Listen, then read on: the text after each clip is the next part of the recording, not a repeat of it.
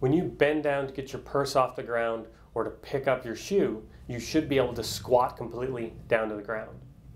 Many people with knee or back pain find that they can't squat anymore. They don't have the stability or the strength in their hip stabilizers to allow them to go through that motion.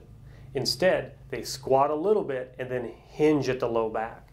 That hinging motion puts excessive strain on the low back, but these people also tend to internally rotate that knee. So they're causing a twisting or strain to it.